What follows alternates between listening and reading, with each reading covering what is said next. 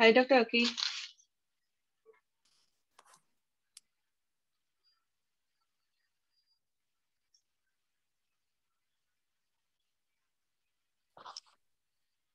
Hi, Dr. Alsati.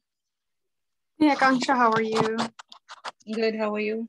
Doing well, thank you very much. Let I'll me be message in listening. the, Say that again?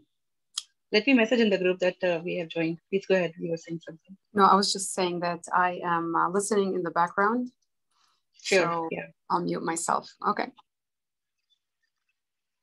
Hi, Dr. Akki. You're on mute.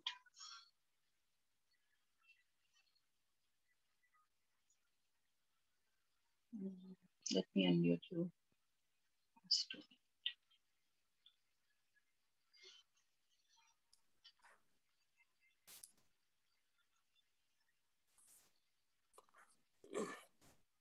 Hi, Akanksha, and hi, everyone. How are you feeling now? I'm feeling a little bit better than the last 3 days, so thank you for asking. You still sound some stuffed. Yeah. I have a nasal twang to my voice. Yeah. Okay, glad that you could attend our session. Thank you. Yeah, no problem. Its host is disabled screen sharing, so. Yeah, let me enable that. Okay, now you should be able to. Cool.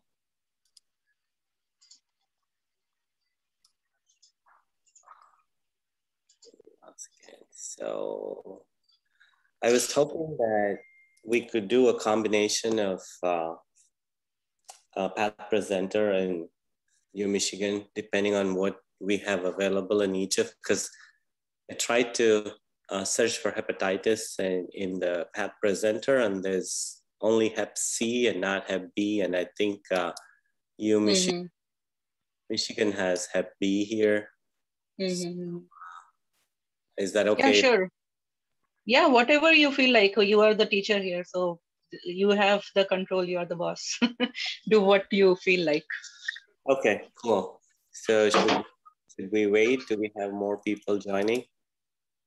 We have enough people that they will start joining eventually, so we can start. Okay, sounds good. Okay, yeah. We'll get started, and if you have any questions, now I see that Dr. Alsati is here too. So if there's anything that I missed, feel free to jump in and mention that as well, Dr. Alsati. Oh, Dr. Akiki, you're talking to the right person. I don't do livers. I'm here to learn. But thank you so much. I'm very focused, and I would love to learn from you. Okay, great. Thank you. Cool. So let's start with the common injuries, because I wanted to go through something that's that most pathologists, even in private practice, may encounter these common entities. So let's go through those first, and then go into the little bit more uncommon ones. And so as we all know, hepatitis is a common pattern of injury, especially chronic hepatitis pattern of injury. And so let's start by doing that. So I'll start with the chronic hepatitis C here. Let's see what we have. So the one thing that's pretty common with the chronic hepatitis pattern of injury, we frequently see that in viral hepatitis, both Hep B and Hep C, and then autoimmune hepatitis. All three can have chronic hepatitis pattern of injury. Now, viral hepatitis will almost always have an acute hepatitis presentation, but liver biopsy is not done frequently in acute hepatitis, mainly because clinicians are usually aware that it's an acute hepatitis pattern of injury. And, even before they realize, it's either subsided or they already have serum evidence of infection, because they, experienced hepatologists tend to do their workup really well before even they start thinking about doing liver biopsy. So they have an idea, if it's elevated hepatitis A or hepatitis E or B or C infection because of acute hepatitis. So we very, very rarely get acute hepatitic pattern of injury livers for the purpose of diagnosis. One of the reasons we do get acute hepatitis pattern of injury is their serum levels of viruses are normal and they don't know what's happening, but the liver transaminases are elevated, ALT and AST.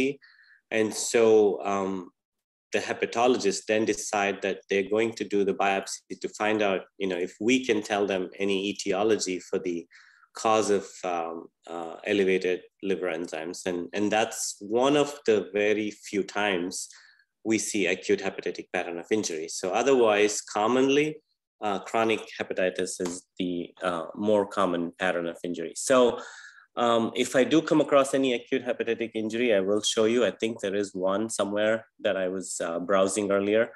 But let's start with the chronic hepatitis pattern of injury. So this, as you can see on low power, the biopsy looks pretty much, the liver parenchyma looks unremarkable, except you can see that there is blueness in the portal areas.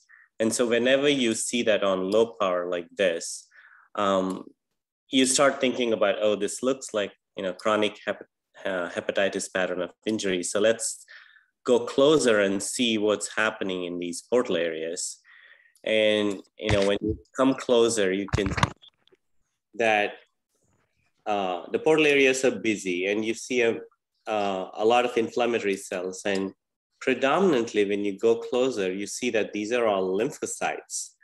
And then very rarely, I think you can spot plasma cells, but mostly these are lymphocytes. And so when you see that, then, it is the chronic pattern.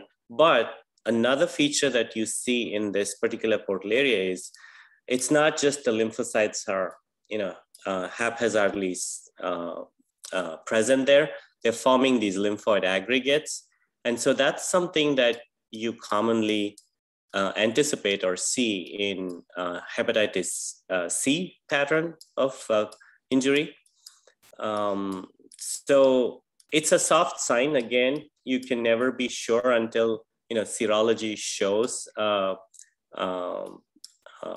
hepatitis C virus. So they do RNA amplification and they see, if the target is detected or not. So for Hep B, they do the DNA and then they know whether there is target amplification or not. And then that's how we know that the virus is still there, active. But otherwise, without the serology, this pattern of injury, a lot of times as an academic institution, we do get biopsies that look like this, but we get very little history. So liver is one thing where clinical pathologic correlation is extremely important. Without history, we cannot interpret the biopsy 100% accurately. So we do ask the sending clinic or hospital to give us as much history as they can. And sometimes, despite repeated requests, we don't get the history. And in those cases, we end up signing it out or top lining it as chronic hepatitis pattern of injury, see comment. And then in the comment, we do tell them that this pattern can be seen in these conditions, mainly viral hepatitis B and C chronic, and then autoimmune hepatitis. And if, depending on the clinical concern, they need to work up all these things to know accurate cause of this pattern of injury. But when we do get the history, it makes it easier for us. Usually lobules are pretty unremarkable in chronic hepatitis C. The activity is mainly in the portal areas, and almost 90% of the times you don't really see any bile duct injury. all you have is portal aggregation of lymphocytes. There can be a little bit of, depending on how severe the disease process is, there can be either minimal, mild, moderate, or severe interface activity sometimes. By that, I mean spillover of lymphocytes into the surrounding periportal hepatocytes. And a lot of times the liver biopsies that we get, they're treated to some extent with the antivirals, so we don't really see too much activity either.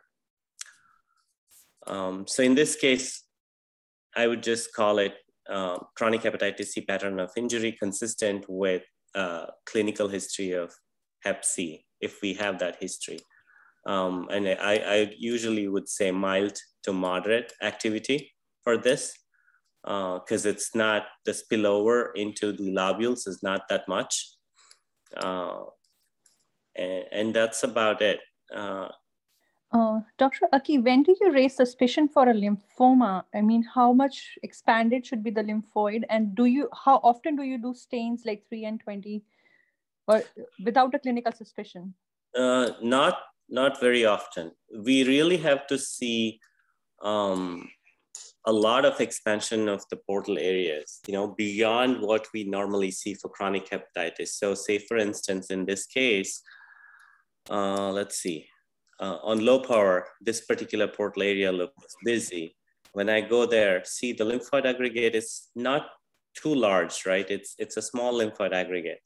But for instance, the time that we suspect, some kind of hematolymphoid neoplasm is that this particular portal area would be more than 2 or 3 times this size. Because we look at the size of the bile ducts and compare the size of the actual portal area too. For a bile duct of this size or these sizes, this is somewhat of a slightly expanded portal area. But with the same sized bile duct, if we have 3 or 4 times the size of this portal area, then that portal area is massively expanded. It's not just the expansion of the portal area, it should be filled with these monotonous looking lymphocytes, right? And that's when we suspect that something is not right here. Okay, and in the chronic hepatitis, do you also see some, like majority of the cells would be like lymphocyte and there can be few plasma cells. Do you see some neutrophils too, like now and then, or that changes your thinking if you start seeing neutrophils? Very rarely. It usually doesn't change our thinking too much unless we see a lot of it, because one thing we can think about, especially if the neutrophils are in the lumen of the bile ducts, then that worries us, if there is ascending cholangitis or something. But usually that doesn't bother us too much. The one time frequently we see neutrophils is when they do subcapsular biopsies, especially post-transplant, because a lot of times these days patients are getting these, the donors are Hep C donors, they die in road traffic accident and the recipient gets the Hep C infected liver as their transplant liver. And then the protocol at our place is, they do time 0 biopsy, but then they also do day 3 and day 7 biopsies. And then day 3, they still haven't closed the abdomen. This is pretty recent. In the last 2 years, we're having these 2 transplant surgeons who don't completely close the abdomen. They leave it somewhat open and go back on day 3 to evacuate all the serous secretions and then make sure that there are no biliary strictures, and then they completely close the abdomen. So when they do that, when they're going to do that, they do take a subcapsular wedge biopsy of the liver, and we do see a ton of neutrophils then. We attribute it to surgical hepatitis, meaning, it's there because it's procedure related. But otherwise, no, not really. we don't really see that many neutrophils. Actually, I'm asking because this is my like second case where I see like nodular cirrhosis. Like there were liver biopsy done and there was like cirrhosis kind of stage 4, and the fibrotic tract and portal tract, they had like lymphohistiocytic infiltrate, and along with it like there were neutrophils in those fibrotic tracts, and even in the portal area like there were some. And the consultant like who reported those did not mention those neutrophil and was only like trying to say like it's cirrhosis grade 3 stage 4, and then the differential this and this, and even in the microscopic description. So I was just wondering, is it something we have to like overlook, or it's like does it like make a difference if we see them? So the only 2 times that I can think of at the top of my head that we do mention neutrophils is when we know there is a biliary stricture, that can give rise to bile ductular reaction within the portal area. If there is a biliary stricture anywhere that's affecting the flow of bile. And I did see bile duct proliferation. Yeah, that was something too. So usually neutrophils are associated with ductular proliferation. So that is one instance where we mention it, but we also make a note that it's associated with ductular reaction. And the second time is cholangitis, like I was saying, neutrophils in the bile duct lumen. And usually, if it's truly cholangitis, you can see inspissated bile in the bile ducts too. So those are the only 2 instances where we mention it. Otherwise, we ignore it. Okay, thank you. Yeah. You mentioned about mild to moderate interface activity. Can you briefly tell how do you grade mild, moderate, and severe in there? Sure. To be honest, a lot of it, I struggled initially when I started, my fellowship and starting as a faculty, but it comes with a little bit with experience once you see them, because it's it's a somewhat subjective. Unfortunately, there's no if there is criteria. Yeah. There's no like strict guidelines, like if you see 10%, you have to say mild. If you see 30%, you have to say moderate. It's nothing like that. So if the spillover into the portal area, into the periportal lymphocytes is like minimal in majority of the portal tracts, then you can call it minimal. If the spillover is mild, like, you have to, how do I say that? Because here I'm not really seeing that much. It's kind of minimal here, the spillover. If there is extensive spillover of these lymphocytes, in a majority of the portal tract, say for instance, the portal tract ends here, and you're seeing a lot of lymphocytes in the surrounding areas, and not just in one portal area. You should be able to see that in at least 80% of the portal areas, and that's when you call it severe activity, meaning it's chronic hepatitis, but it's quite severe. That can eventually lead to bridging fibrosis and cirrhosis, and that's why we grade it that way. Right. Yeah, and then anything between mild and severe is moderate. So right. Got you. It's subjective. Another question that comes to my mind is that so this kind of portal lymphocytic infiltration or nodules, if you don't have any kind of history and you can't find any kind of history, of course you can call the clinician, but apart from that, what are the differentials apart from the chronic hepatitis and autoimmune, as you mentioned, that we can mention in our reports? So aside from chronic viral hepatitis and autoimmune, you can think of drug-induced liver injury sometimes can have this pattern. The other thing is, again, I'm not saying, I don't want that to be the take-home message, but something to consider is PBC as well. Because PBC can have this pattern, but you have to see florid duct lesion, which if you don't see, then it's really low on your list. But that's something that you can still consider, provided they've ruled out everything. Those are the 2 that I can think of, drug and PBC, that can have somewhat this kind of pattern. But again, not the top differential. They kind of the bottom difference. Got you. Thank you very much. Thank you. Yeah. So, and then the other thing is, if I'm not sure if they have a trichrome associated with this chronic hepatitis, probably not. Let me check. So they have randomly placed the slides in there. Yeah. You might have it, but there are like so many slides. Yeah, I don't see a trichrome because I used the search term hepatitis here, and I only got these 8 and 12, 13, 14 slides. So I don't see a trichrome. So usually, as you know, we don't work up a liver just with H&E. We always look at the trichrome to estimate what stage it is, because clinicians invariably want to know. Because as you may know that there is regression of fibrosis with treatment.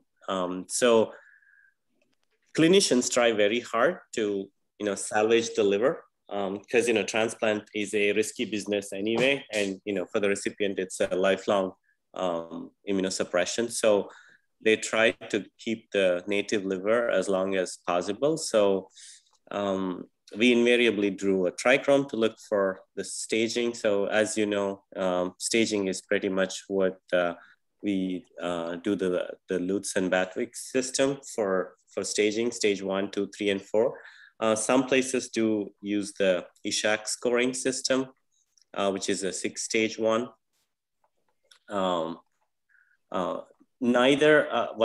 Either is fine. There's nothing wrong. It depends on which one your hepatologists are comfortable with. We frequently use the Bats and Ludwig's, which is 4-stage, but sometimes some of our older hepatologists ask for the Ishak staging too. So in parentheses, we give them that if they ask for it.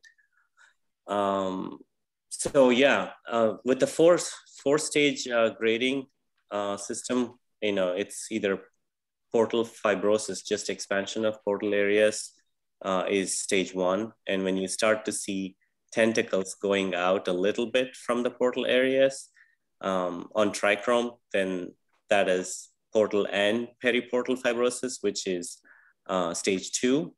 And then when tentacles from neighboring portal areas start fusing and start forming like these delicate bridges, and that's when you can start thinking about stage 3. So if it's only focal, we say stage 2-3, meaning that it's still in the transition. And then if there is clear-cut bridging, we say stage 3. And then, when we start seeing nodule formation, that's when we say that, it's kind of reaching stage 4. So that's something that we need trichrome for. The other stains that we routinely use are PASD for looking at alpha-1 antitrypsin globules, and iron stain for any iron deposition. So I think the PATH presenter does not have Hep B. So I think I found one Hep B on the U Michigan site, I think. So this is a Hep B. So let's see if we have any features. This is taking a longer to open up completely.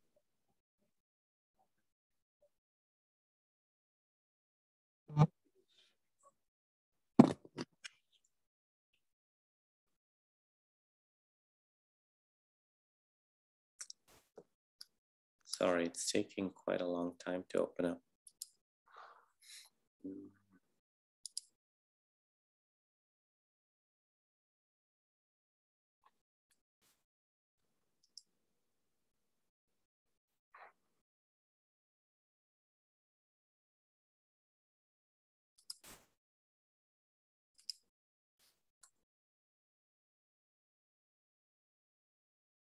So for this one, they said it's chronic hepatitis B.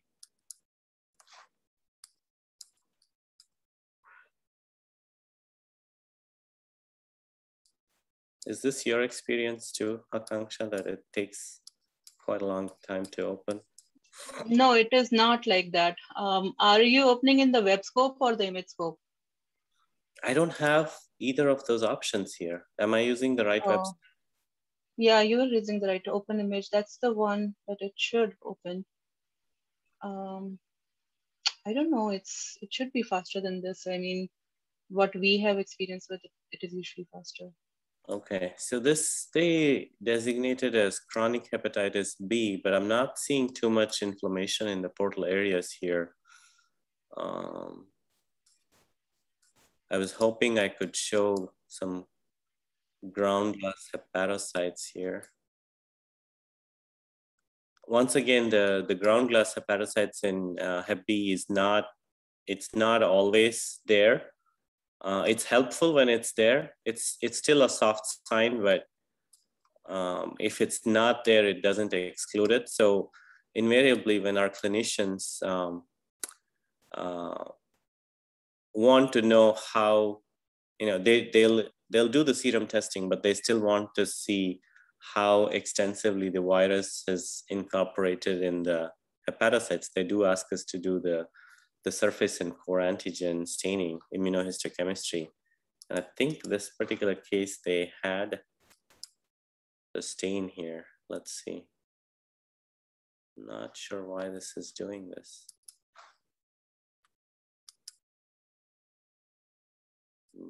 Yeah, some of the liver slides are not opening. I noted that too. I don't know if they are not scanned well or something, but it's not opening in my system too. See, a lot of them are not opening. Well, so this particular one you can see, again, this was designated Hep B, and there is, just like Hep C, there is a lot of portal inflammation here, but you don't necessarily see lymphoid aggregates. Again, even seeing lymphoid aggregates is not 100% specific, but it's more helpful. It kind of favors more Hep C than Hep B, but it's not like pathognomonic. Maybe for board's purposes it is, but in real practice it's not.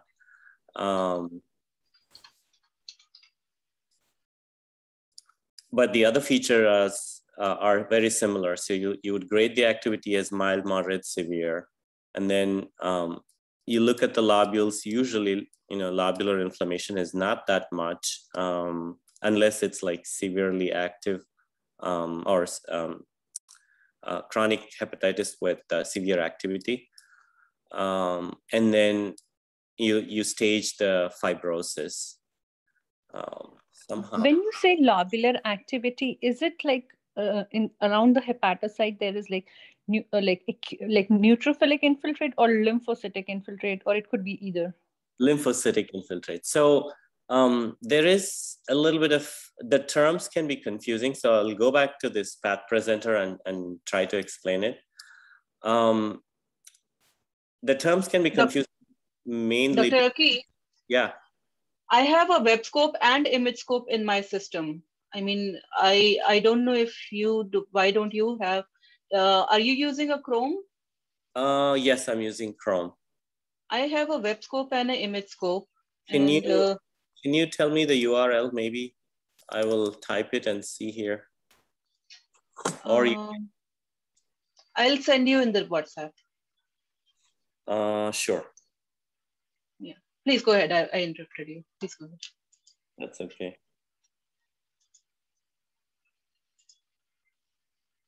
Yeah, but those slides, they are not all opening, as you said. They are not all opening.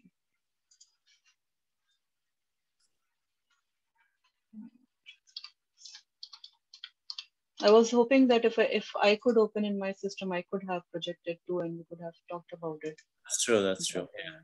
So what I was trying to tell was the terms can be confusing because we use activity even in chronic hepatitis, but in chronic hepatitis, the activity that we are referring to is mainly in the portal area. So that's what's graded as mild, moderate, and severe, and it's based on the lymphocyte spillover into the neighboring hepatocytes.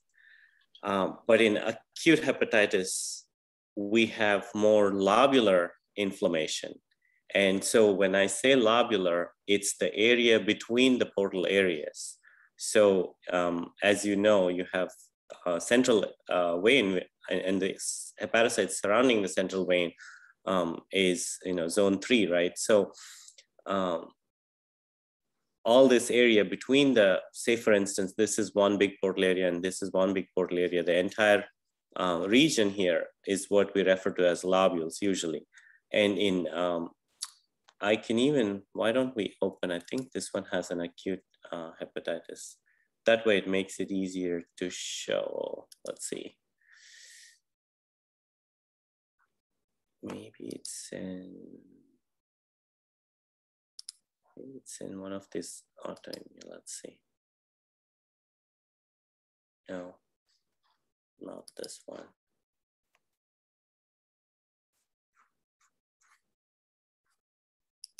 I did see earlier, let's see.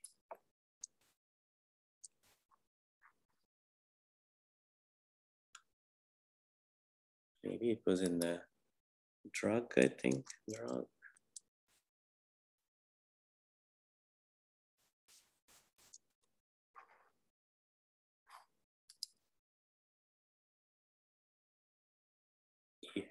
Yeah, none of these slides are opening for some reason. Like I'm also trying the Hep B that we were seeing before. So just to give you an example, so this is what acute hepatitis pattern of injury will look like. So if you contrast it with something like this, so here, this is the chronic hepatitis pattern of injury. See that the blue areas are mainly in the portal regions, right? But here, on LOCAR, the blueness is throughout the core of the liver. And it's sometimes even harder to tell where the portal area is and where the actual lobule, meaning that the region between the portal areas is, because it's so blue everywhere. And so when we talk about acute hepatitis, we're talking about the activity here in the lobules in the hepatocytes that are between the portal areas, meaning like hepatocytes between zone, the two zone ones, because portal area is considered zone 1. And then any area between that, area around the central vein is zone 3.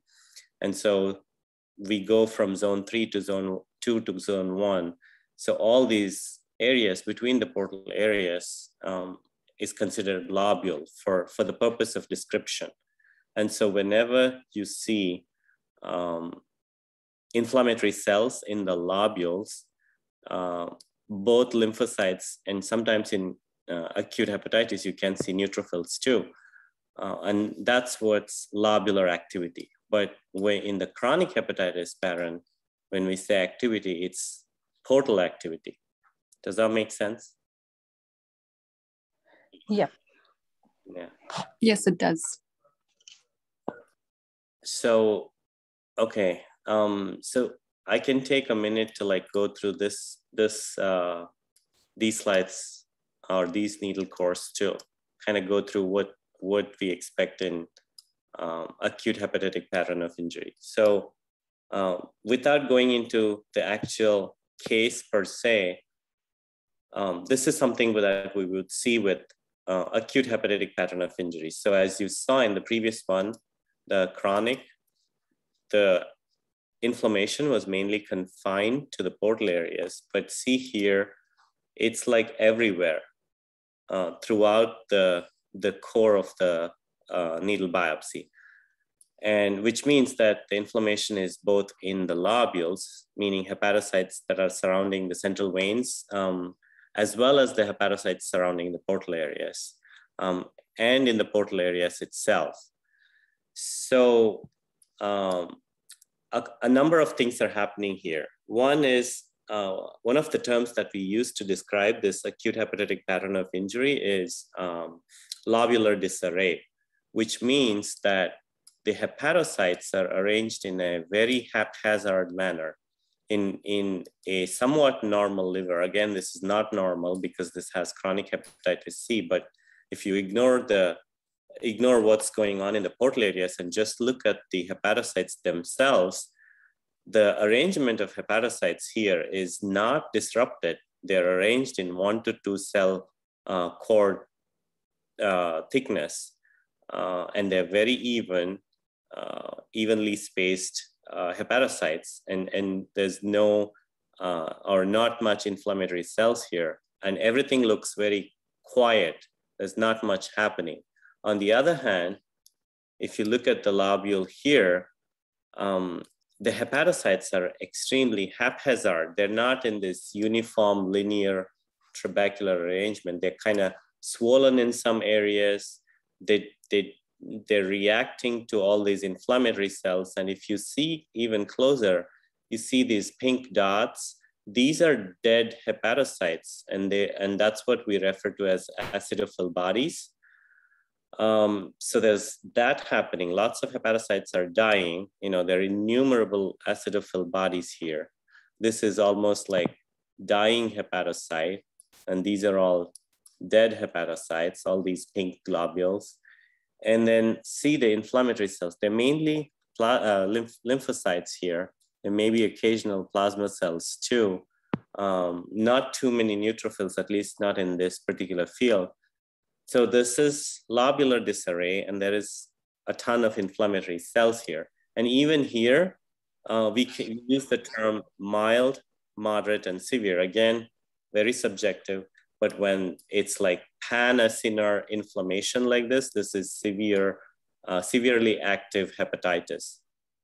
And then there's a lot more happening here than just active hepatitis. There's loss of hepatic parenchyma.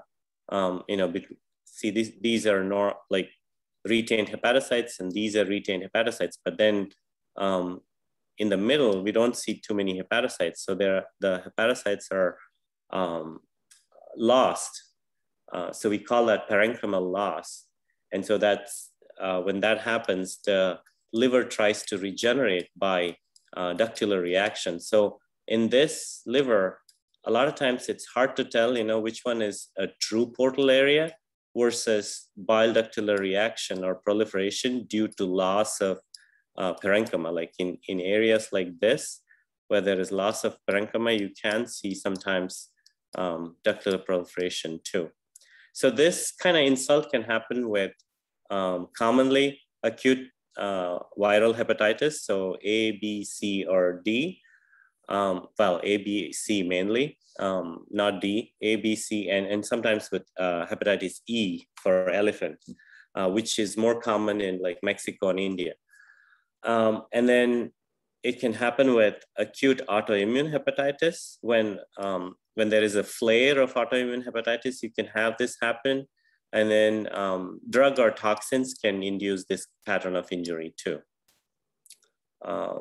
So when we get this, the purpose of the biopsy is somewhat twofold for the clinicians. One is to tell what the etiology might be or what's happening here.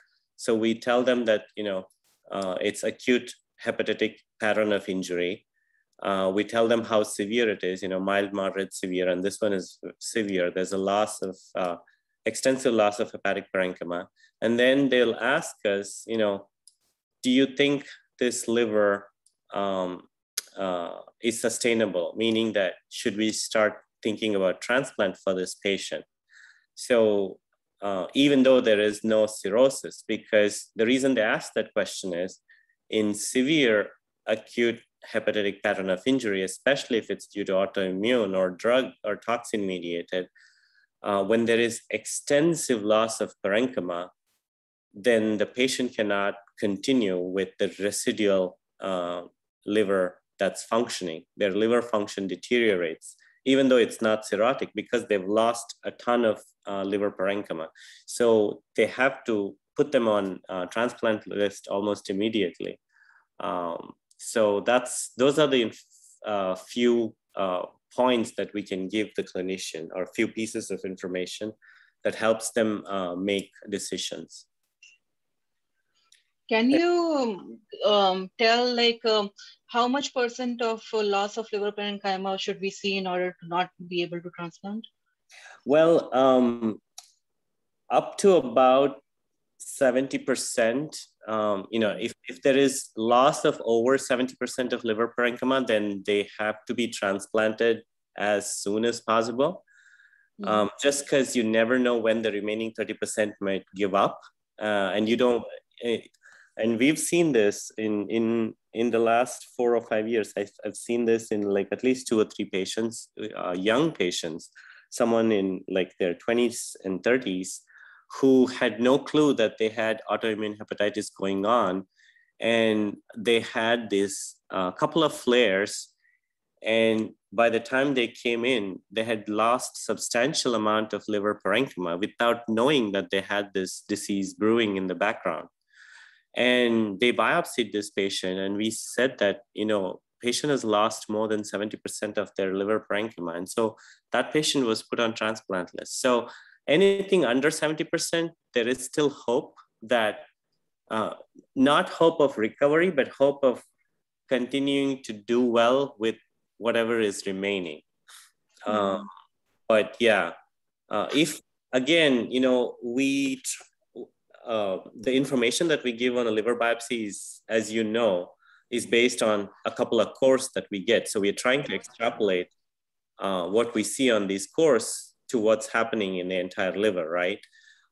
So our clinicians, if they're really good, they try to sample, especially in these kind of cases where they're suspecting parenchymal loss, they try to get these needle cores from different parts of the liver, like, 4 different quadrants, so that if all 4 cores show similar loss of parenchyma, then we can be sure that majority of the liver, we can be sure that these cores are representative of what's happening in the rest of the liver.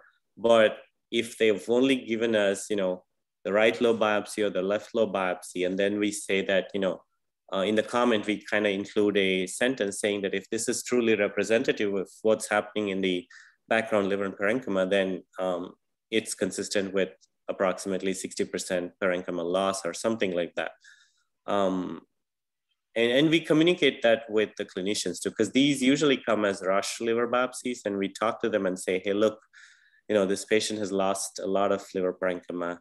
Or we say that, about 50% of the parenchyma is lost. They still have 50 remaining. You still have a couple of years for them to move forward without a transplant, something like that. Got you. Thank you. Yeah. So the other acute hepatitis, chronic hepatitis pattern is the autoimmune.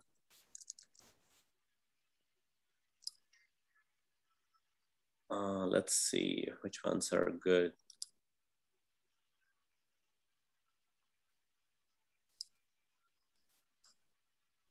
So once again, autoimmune can present, acutely or chronically. And when it presents chronically, these patients present with either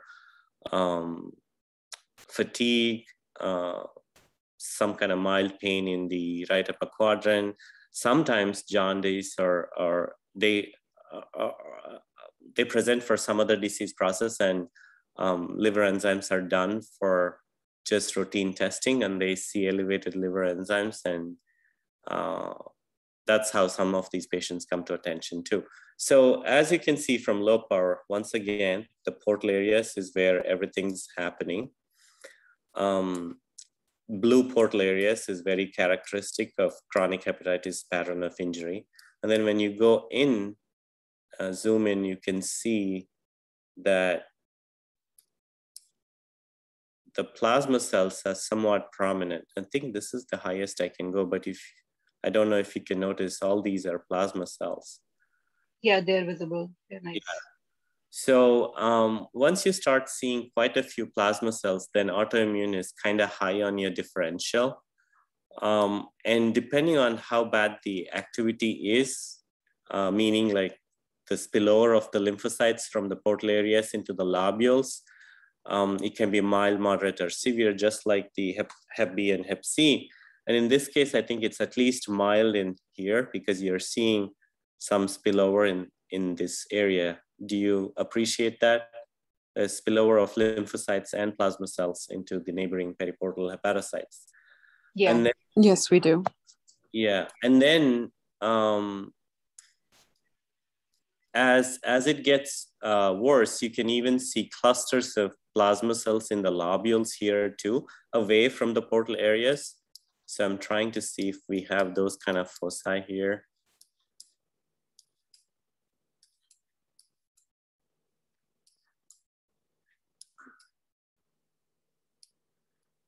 Somewhat like this, you know, because we have a busy portal area here and a busy portal area here, and you know, in between, you're seeing some clusters of plasma cells here.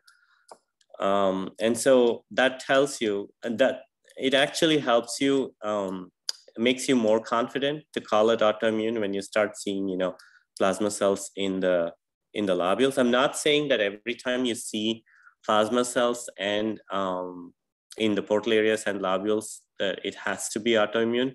A lot of times, any kind of immune-mediated injury to the liver, say for instance, sometimes drugs and toxins can induce autoimmune type hepatitis in the liver because body is reacting or these drugs trigger immune response to the epitopes that are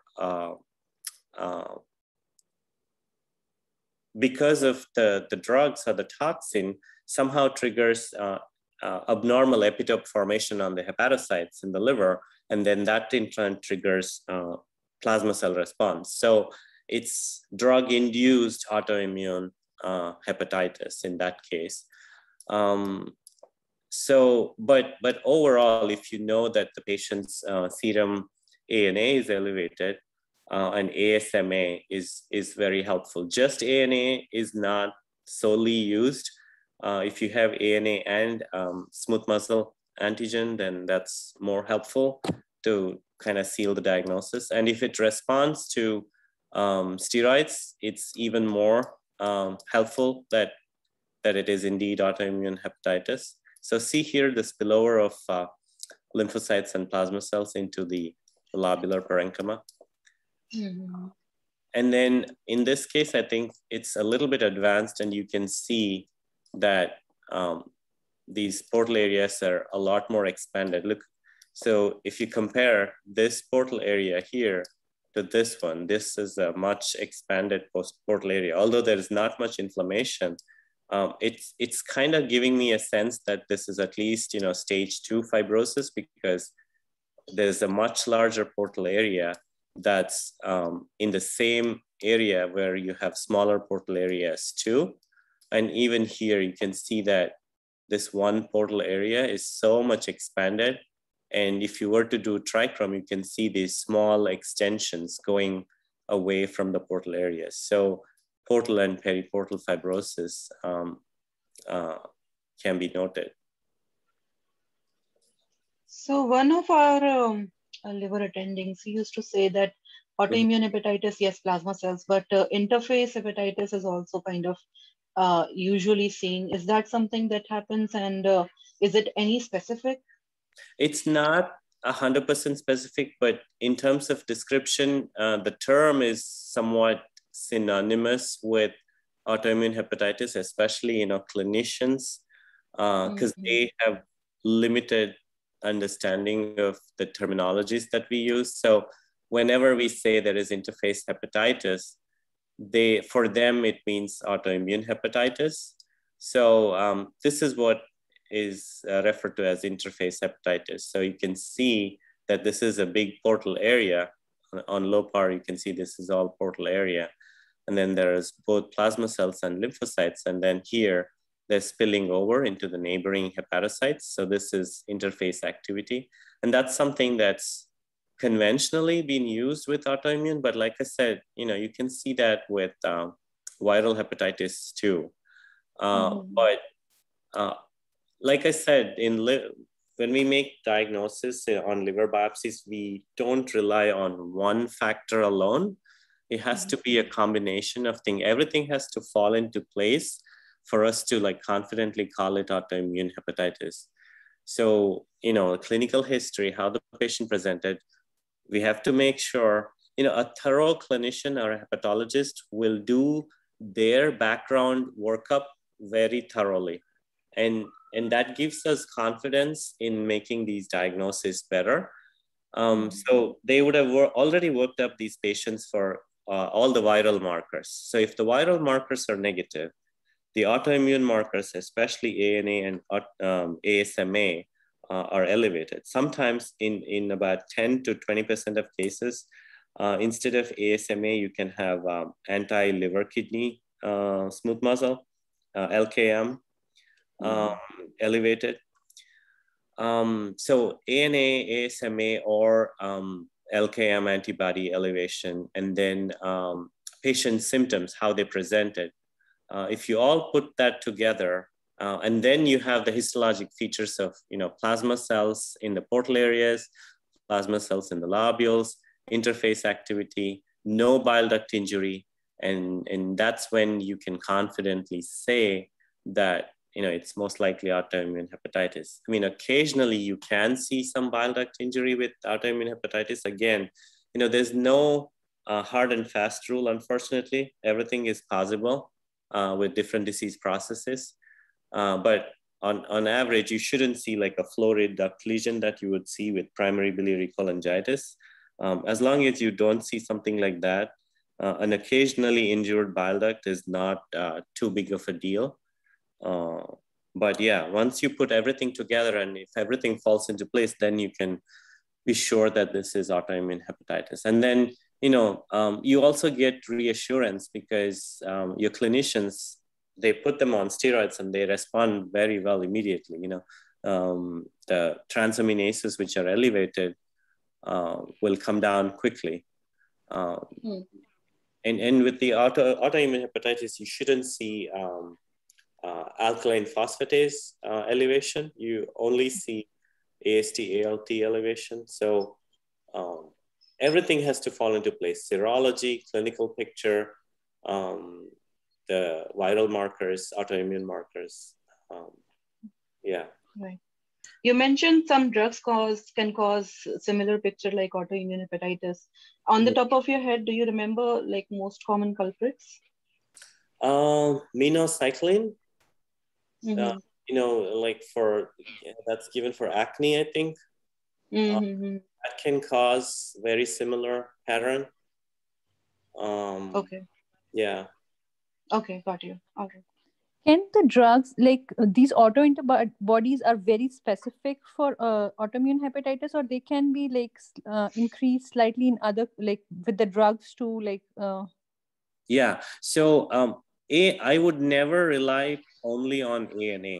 ANA is very non-specific. Yeah, I know. But like the others, like antimitochondrial and the others, like. Yeah. ASMA usually, again, a minimal elevation, you always have to look at the titer. A lot of times, especially when we get these biopsies from private labs, they don't give us the titers. All they give us is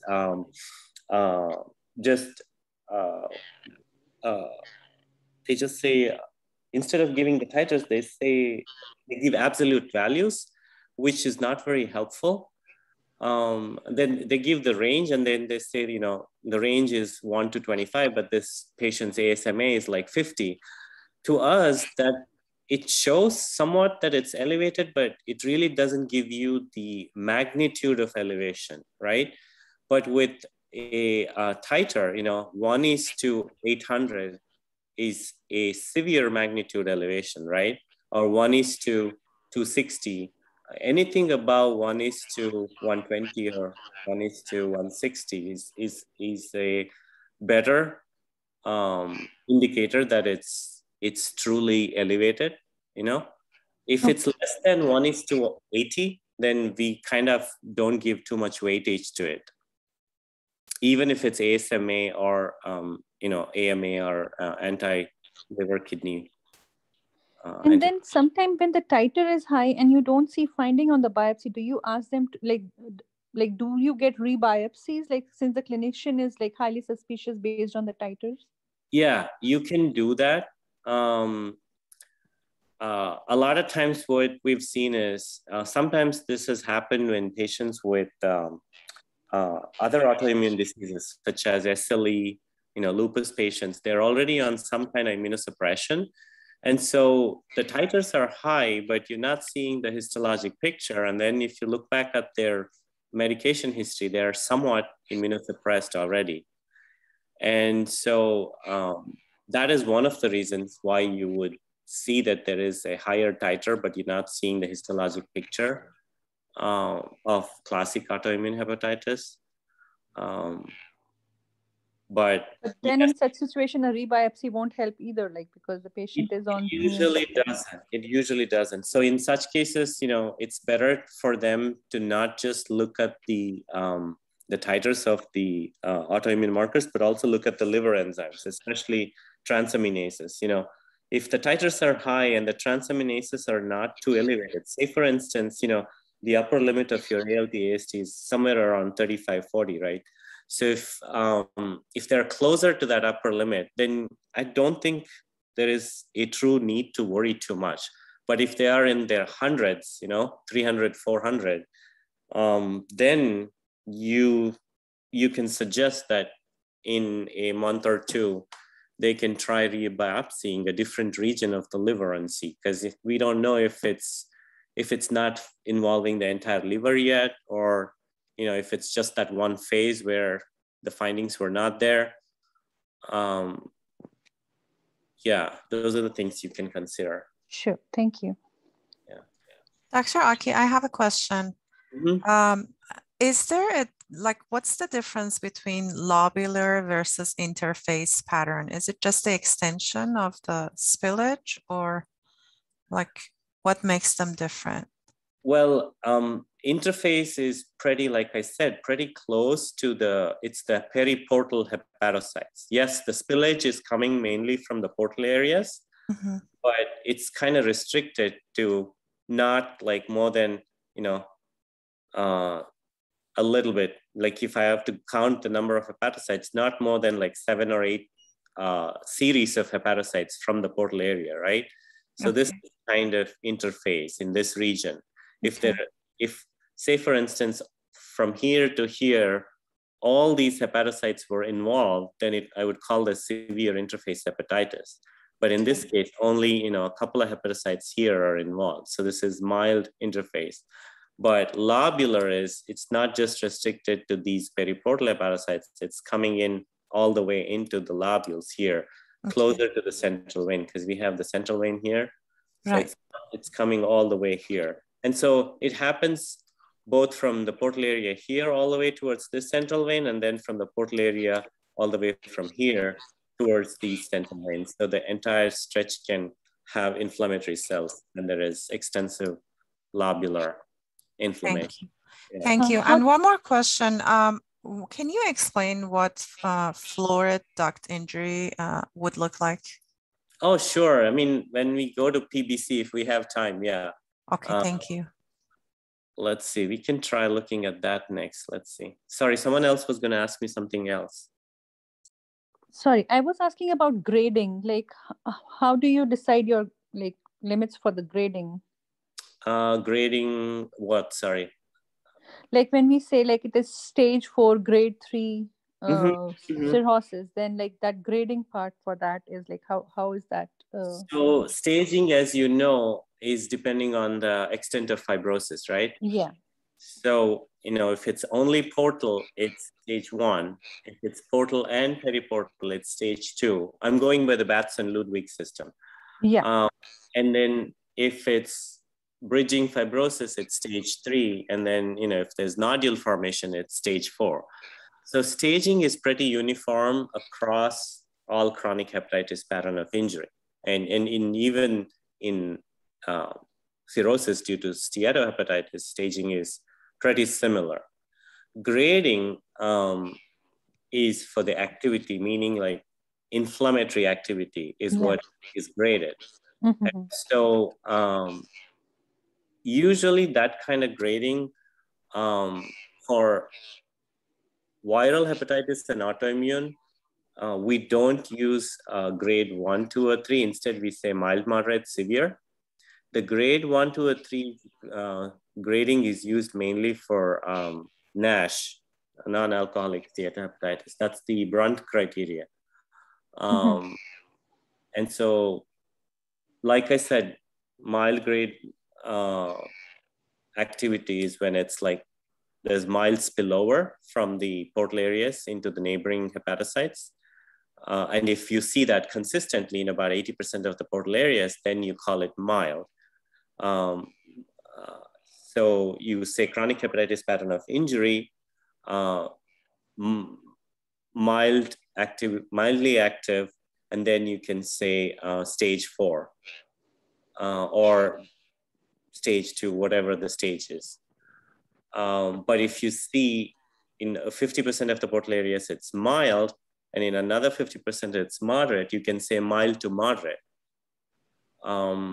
It's a little subjective, but overall it works out because you're telling the clinicians how bad it is, and then they can like up the treatment. So for viral hepatitis, they'll up their medication or try to make sure that the patient is taking the antivirals properly. And for autoimmune, they'll make sure that the patient is taking the immunosuppression properly. Is the pericellular and perisinusoidal fibrosis kind of interchangeable terms, or they are different? They're, in some textbooks, they use interchangeably, but if you were to go by the actual definition, they are different. So pericellular, I mean, we use the term pericellular fibrosis classically for steatohepatitis, right? And then perisinusoidal is, I love to show it. We are jumping from topic to topic, sorry. Let's see if we have any.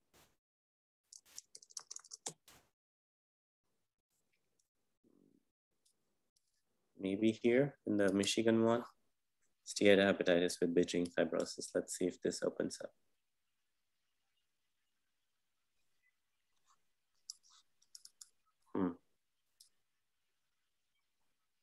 You can try NASH. NASH in Path Presenter? Yeah. Michigan to koi kaam nahi. Oh, Michigan, okay. No, Path Presenter, try NASH. Okay, yeah. Okay, let's see where they have trichrome. So see here, we know for sure that this is portal area, right? There is nodule formation. There's bile ducts here. This is a bile duct. This is an artery. So these are all bile ducts, see? This long one and this small one, these are all bile ducts. So now we know that this whole area is portal. And then based on that, if you see this slit-like space, this is a central vein. So we have fibrosis here surrounding the hepatocytes. And I understand the terminology can be very challenging, and no matter how many times I tell, it might seem like I'm making up stuff, but pericellular is that when you see this fibrosis so strictly surrounding the hepatocyte itself, the membrane of the hepatocyte, that's what's referred to as pericellular. But once you start seeing fibrosis in the sinusoidal area, then it's perisinusoidal. What significance it has? So pericellular fibrosis is something that you see with steatohepatitis, meaning like you have a balloon hepatocyte, and that eventually, steatohepatitis eventually will lead to fibrosis and cirrhosis. So that's the starting point. But perisinusoidal fibrosis is something that you would see in patients with hemodynamic abnormalities. So say, for instance, someone has, cardiac failure because of, patients with hypoplastic left heart sometimes have Fontan procedure, and they have elevated pressures in the liver. So as a result, there is sinusoidal dilatation. So excessive pressure on the sinusites from the portal venous, no, sorry, not the portal venous, but excessive pressure on the sinusites from the blood upstream can over time trigger development of or conversion of ito cells into myofibroblasts. And so that's what triggers perisinusoidal fibrosis.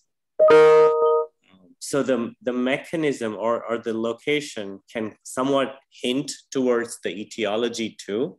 So if you see classic chicken wire, like you saw here, then, and especially if it's associated with ballooned hepatocytes, then it's more classic for steatohepatic pattern of injury.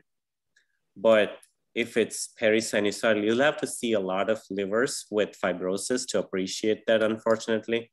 If we have, I don't know if we would have, how I could search, maybe congestive hepatopathy.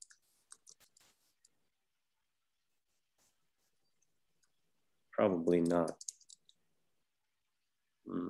So in congestive hepatopathy, you can see perisinusoidal fibrosis. So in this particular case, what would be your fibrosis stage? Like it's not bridging yet, and it's like it's pericellular and the portal tracts are expanded. So is it like kind of 3 or it's already 4 for you? So here, let's see. It's definitely, the portal areas are definitely expanded here. And then in fact here, you can see a little bit of nodule formation too. Mm-hmm. So I would say it's kind of 3. Okay. I'd hesitate to call it 4 right away because just the nature of the biopsy, but my hunch is that this liver is heading towards complete cirrhosis. I think, should we stop? Because it's 5:06 already. Yeah, I think you have to go. So we can do the remaining cases tomorrow, whatever we can, 4 to 5 again. Focus on steatohepatitis if you want, fatty liver, and then we still have PBC and PSC to look at as well. Yeah. If you could show that fluoroductal reaction in PBC quickly, like in a second, sure. That question will be answered here. Yeah, let's see that. Primary biliary. Let's see if they have it here. You don't have to explain everything, just that the fluoroductal reaction, you can show that. Yeah, let's see. Because here, they have an explant. Let's see if Michigan has.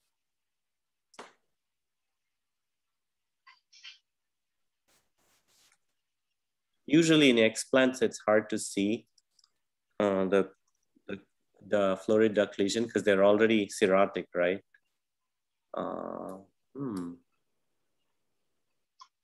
Try PRI. It will be complete PRI, primary PRI. Yeah, nothing. Filter. Yeah, filter. Primary biliary cirrhosis. Let's see. Nothing over here. Okay, I should have it. So florid duct lesion is nothing but the bile duct is so injured. The bile duct injury can happen in many different forms, but in PBC, as you know, there's a big inflammatory infiltrate in the portal area. And one of the main forms of florid duct lesion is the lymphocytes are attacking the bile duct. So you can see a ton of lymphocytes in the bile duct epithelium. And as a result, the architecture of the bile duct, instead of it being, because normal healthy bile duct should look like a pearl necklace, right? Uniformly spaced nuclei. I'm trying to see. where we have it. Leave it. We'll leave that question for next time then, because it will delay your plans. Okay, let's see if I can Google florid duct lesion here. That way.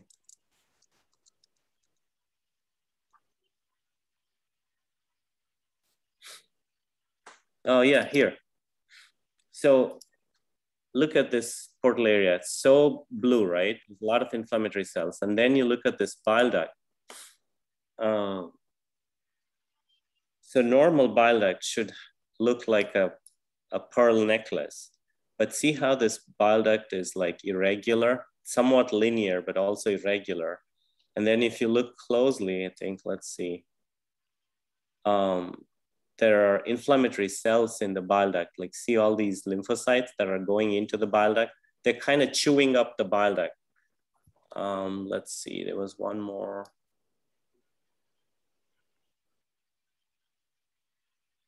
I think it's, see how they're chewing up the bile ducts, the inflammatory cells here. So these are all lymphocytes that are in the bile duct epithelium. So the normal bile duct, instead of being like round and regular, is all chewed up. Like this is another one. See, here the bile duct is somewhat normal, but look here, the lymphocytes are chewing up the bile duct epithelium. It's disappeared. So that's what's referred to as florid duct lesion, meaning that the lymphocytes are attacking the bile duct epithelium from all different sides. And so eventually, because of so much bile duct injury, the bile duct is kind of obliterated. It's eaten up. Once the epithelium is eaten up or destroyed by the lymphocytes, then the bile duct kind of crumbles. And then, there's granuloma formation. Histiocytes come and try to clean it up. So you eventually don't even see a bile duct in the portal area. So, but it depends on what stage it is at. So does that explain? These are florid duct lesions. Yeah, yes, thank you very much. You're welcome. Cool, so we'll meet tomorrow again, 4 o'clock. Thank you very much, Dr. Akki. Thank you for your time, and especially for taking out time when you were sick. So thank you very much. No problem. You're welcome. Thank you. Thank you so much. Welcome. Thank you.